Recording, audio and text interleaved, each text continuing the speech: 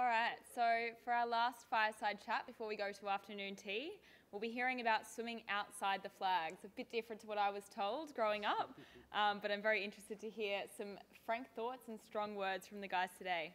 Beforepay's Chief Operating Officer, Michael Sabara, will talk about growing Beforepay and offering members instant access to their pay in a way that is transparent, fair and flexible, helping Australians spend smarter, not more, something I think we could all do with. He will also discuss how he attracted capital while navigating regulatory uncertainty, as well as what FinTechs need from their advisors. Daniel Kreltszheim, who heads up Cornwalls' FinTech, Privacy and Emerging Technologies Group, will be our moderator for this fireside chat. Welcome. Thanks very much.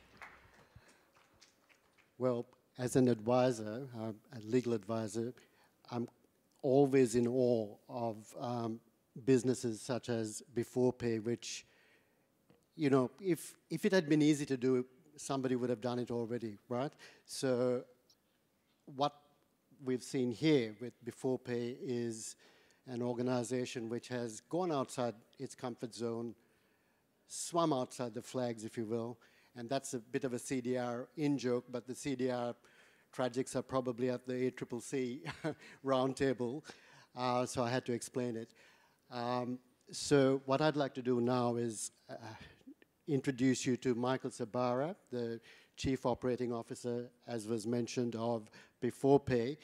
Part of what I'm in awe of Michael about is his multidisciplinary credentials. So Michael will speak to it, but he has been a Chief Technology Officer as well as being in charge of the business side as well. So nothing easy is achieved without some sort of multidisciplinary interpollination or cross-pollination, and Michael is a living embodiment of that. So I think I've said enough. Welcome, Michael. Can you talk a little bit about yourself first, if you don't mind? Sure, thank you. Very flattering introduction indeed. So Michael Sabara, Chief Operating Officer, Beforepay. As David mentioned, I've split between consulting and startup my entire life, consulting for both PricewaterhouseCoopers as well as McKinsey & Company most recently, and then split between different executive roles at different startups, formerly CTO of an IoT startup, as well as an augmented reality startup that was on the stock exchange, and most recently, Chief Operating Officer of Beforepay. It's good to have, I think, the engineering background combined with the business management background, especially in something as complex as a FinTech. Thanks, Michael. And now, swimming outside the flags, can you just tell us a little bit about the growth trajectory of Beforepay and how you've reached where you are right now? Yeah, it's been a pretty exciting ride, to be fair. I've only been here for a part of it 9 months, but Beforepay was founded at the end of 2019, which was a precursor to our favorite last year of lock-ins, COVID. The app was built over the COVID period and was sort of in stasis till about September of 2020, at which stage it was ready to go. At that stage, it was 4 employees who were a part of the core team. I joined as number 5, as actually Chief Product Officer at the time. Since then, we've scaled those 4 people to 30 in about 6 or 7 months, hiring 3 or 4 people every month. We raised $25 million, and we've successfully had over 300,000 downloads. It's really only just reaching fever pitch now, but it's an exciting road ahead. In terms of sort of battling the regulatory component, what actually inspired the company in the first place was an exemption in what's called the Consumer Credit Protection Act. We worked out that we could make a far more engaging and transparent product.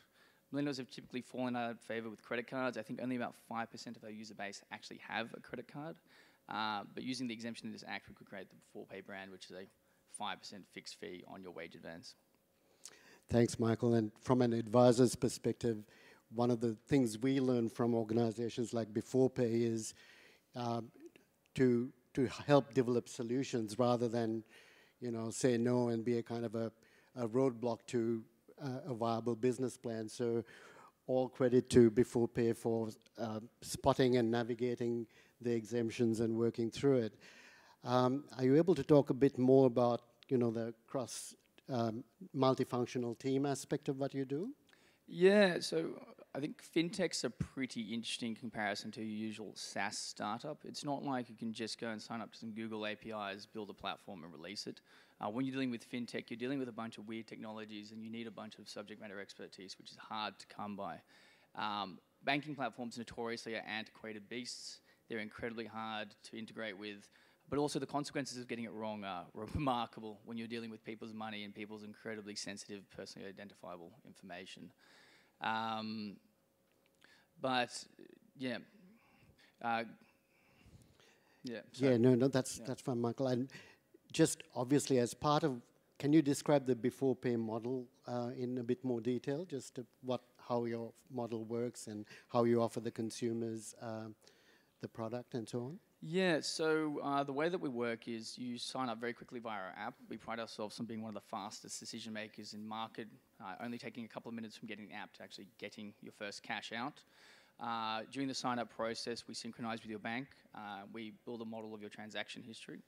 And then in doing so, we get a very strong picture of your current financial situation, what we can reasonably advance to you, and also how to best structure your repayment schedule such that we're generally solving a proper customer problem. I think I can't emphasize enough how Beforepay distinguishes itself as being incredibly customer focused.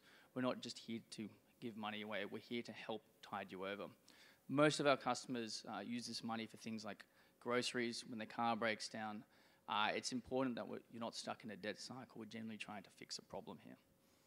Thanks, Michael. And Michael, you mentioned the synchronizing with the bank accounts, and I think there's a good opportunity to then move into the more in-joke meaning of swimming outside the flags, which is, many of you in the room might know, but in the CDR Future Directions report, one of the analogies was how the government was not encouraged to be prescriptive in prohibiting in an outright way screen scraping, at least for read-only access. And the view was that, you know, consumers should be given a way to swim between the flags, but there wasn't any rule to preclude consumers from swimming outside the flags, as it were. So that's a long-winded way of saying there is this sort of dichotomy, and I know Michael will talk to it, between swimming outside the flags for the consumers, i.e. the current synchronization mechanism through so-called screen scraping, versus transition to a more regulated, rigorous consumer data right. Michael, can you talk to that? Yeah, so CDR, speaking on the note of like customer centricity, CDR is probably one of the most customer centric pieces of legislation that we're really looking at. It's a whole philosophy on how we should be enabling customers as much as possible with their own data. Selfishly, companies abuse and misuse data, but the power needs to be put back in the consumer's hands, and take it how you will, but this is actually better for everyone. It improves mobility between products for customers. It creates a far more interoperable and seamless economic situation in which people can jump between companies, people can reuse data. If everyone is familiar with the single sign-on with Facebook, where you sign up to an app, it pre-populates your data, we have to think about CDR in the same way. Bank scraping tries to do the same thing, and it's the current approach. However, there are a few issues with it, obviously. The stability, first and foremost, is a concern. It's an inconsistent customer experience, and the fidelity of the data is not always trustworthy. But more importantly, that on a data governance and cybersecurity note, handing over your bank credentials is a somewhat concerning process, and you have to trust that the organization has your best interests in mind, storing those credentials in a safe and secure way, and are also going to delete your data. You have the right to be forgotten at the end of the day, and you have to trust that the organization, once you're displeased with their service and want to leave them, are also going to forget you. CDR takes it to completely the other end of the spectrum. I, as a CDR person, can give Beforepay my data in as little or as much granular access as I want. The moment I don't want it to be there, it doesn't have to be there. It creates a superior customer experience as you can jump between products, and it creates just far more opportunities, most interestingly, international ones, potentially. So CDR has the ability to share data unilaterally with other nations which fall under similar regimes, such as the UK and New Zealand. Right now, Australia is a net importer of financial services, but this will give us the opportunity to safely become an awesome net exporter and enable both foreign opportunities, but also Australians in foreign nations. Thank you, Michael. Michael, it might be an unfair question, but in terms of engagement with the CDR, can you share any thoughts about how Beforepay might go about it? Yeah, so look, that's quite complicated. The technology is quite nascent at this stage, and the way that the banks have rolled it out has not been the best. I think there's still a few complexities to be sorted, and there's certainly not a t-shirt sizing or one-size-fits-all in terms of how people should take the journey. Obviously, for those of you unaware, you have to go through a multi-stage audit process. That audit can cost north of $70,000, can take 3 to 6 months, and also requires quite a deep level of expertise in both technology and infrastructure.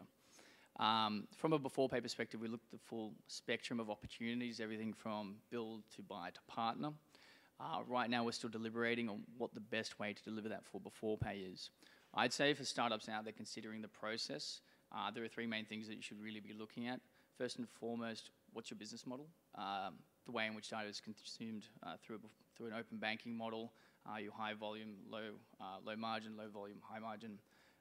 Secondly, what kind of in-house expertise and funding do you have? You need a pretty severe team to support this kind of infrastructure. Ultimately, I imagine open banking will be evangelized and become a far more accessible technology. And then more broadly than that, how do you feel about your consumers at the end of the day? Do you want to have really tight control over the data, or do you just want to take it from an accredited data holder? Towards the end of the year, we're going to come to a conclusion on this, but I think we're sort of a maverick in this space in a sense. Thank you, Michael. Michael, that's all been really very illuminating. Thank you so much. I might actually, unless you want to add anything before we throw open to questions, I might. Are you happy for me to throw questions now? Please, any questions of Michael?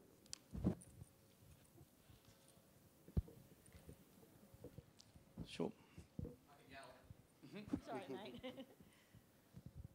If you could describe your growth in one word, what word would that be? Stellar. Ooh, no hesitation.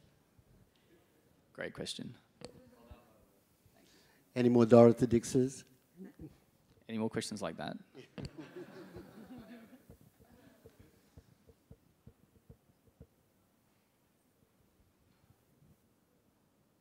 Does anyone know a good joke?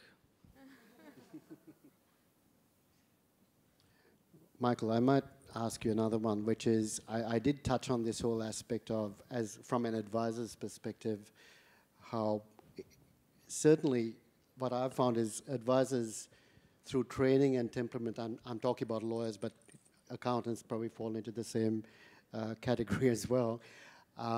Through training and temperament, we tend to be cautious, and it's sometimes really quite challenging to know how to advise an organization such as Beforepay appropriately.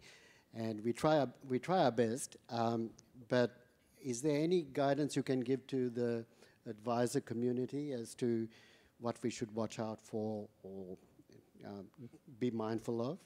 Yeah, look, boding to what I said before, that FinTechs are not the same animal as your usual SaaS startup, I think there are 2 real things that advisors need to be aware of.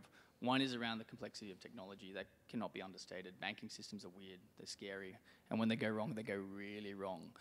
In my experience with my other startups, there's always been massive pressure from shareholders, investors, advisors, just to get a product out in market, put a line in the sand at any cost. But the consequences are dire out of FinTech. So I think advisors are best positioned to understand the kinds of challenges which are going to happen with rolling out a product, the kinds of challenges that are going to happen when you're sourcing the right talent to support and facilitate the rollout of that product. And also the technology decisions underlying it are not ones where you can necessarily just use best practices. You may be well inventing those best practices. Secondly, from a regulatory perspective, not enough emphasis can be put on getting the right advice. And advisors are not expected to know everything, but helping source those insights is incredibly important. Australia is a really funny one when it comes to all the regulatory bodies. They don't always operate in the same way. They can often have conflicting intentions. Even worse than that, they're very fragmented. There's no single source of truth. In Singapore, for instance, we have the Singaporean Money Authority, which is the single source of truth that a startup can go to and understand the entire regulatory landscape and get solid advice. By contrast, in Australia, we have APRA looking after deposit-taking institutions. We have AUSTRAC looking after anti-money laundering and terrorism. We have Reserve Bank looking at payments. Notoriously and anecdotally, people will go to like APRA workshops and try and get some advice on where they stand, and they'll never get the same piece of advice twice. If advisors can help find good sources of insight, which are not just antiquated banking bodies, that's incredibly helpful in making sure that your business model is going to stand the regulatory test of time. Thank you, Michael. Well, arising out of that, are there any questions? Hi, Michael. I think one of the most exciting parts about FinTech is that it needs to give access to all different type of people, and especially when it's consumer facing, it's all well and good if you're an individual who has identification and can access those technologies. But is there anything that Beforepay is doing to make sure like people who might not have the traditional identification or ways to identify themselves can access your services? Yeah, look, that's a really complex one at the end of the day. Fundamentally, we have to be very concerned about know your customer, KYC, and AML, anti-money laundering. Certainly, the whole KYC process is probably one of the more complex parts of the Beforepay onboarding process. We use everything from driver's licenses to Medibank cards, but fundamentally, access to credit, I think, needs to be carefully controlled, giving it to the right people and delivering it in the right way. Does that answer your question? Yeah, and just to add to that, I guess because there's reliance on bank accounts, by definition, we're talking about a population which has a bank account which can be accessed for the purposes of the product. But the good thing in Australia is that there's a very strong penetration of bank accounts, and we're and heavily banked as individuals, and we don't have many people who don't have access to a bank account, which is fortunate and a credit to our community. Michael, I just want to thank you on behalf of all of us for giving us your time and your insights. It's been fabulous and encouraging, and we're still strapped in to see how the stellar growth continues. So congratulations, and can you all join me in thanking Michael? Oh, sorry, there's one more question. I beg your pardon. Yeah, sorry, I'll probably go to, so first question is regarding more probably UX. Oh, sorry, my name is George from Newbill. So basically, because your business model is offering credit to people, obviously there will be customers that cannot get that credit. How do you keep them happy? Like, how do you keep them engaged? So that's probably the first question. The second question is, obviously you grow really, really fast, and how do you keep the balance between growth and raise capital? Basically, you need a lot of capital to learn it out and also grow your systems. And basically, if the founder and the team focus on the capital growth, capital raising, then they may not have enough time for the market growth. So how do you balance it out? Thank you. If I can clarify your second question, you're talking about how do you balance time between operational activities and capital raising activities? Yes. Yeah, okay, cool. To answer your first question, yeah, it is a challenge when people aren't eligible for credit. Beforepay is all about holistic financial well-being, so we also engage people via our PFM tool, our personal financial management, which is budgeting and saving. Hopefully, our goal is to always get someone into a state at which they become credit-worthy and essentially de-stress and enable them financially. Admittedly, it is hard to engage given that the wage advance component is the primary proposition, but we're continuing to grow out our offerings to people well beyond that. To answer your second question in terms of balancing capital raising activities and balancing operating activities, it's a mean feat, I'll admit that. Time often drawn between having lots of pretty mundane conversations with brokers and other entities like that, but also having to come back to the office and make sure that things are running smoothly, your product is being delivered, you're talking to the customer as much as possible. I'd say we're very fortunate at Beforepay with our CEO, Tarek, who is an impeccable front of the company. He's very much able to navigate these conversations, and we have a brilliant working relationship in which I'm the stay-at-home mum, so to speak, the stay-at-home dad, and I make sure things stick along while he goes and totes the company in a great way and keeps the money rolling through the door. Well, fantastic. Thank you again, Michael, and thanks, everyone. I don't want to stand between you and afternoon tea, so thanks very much. Thank you.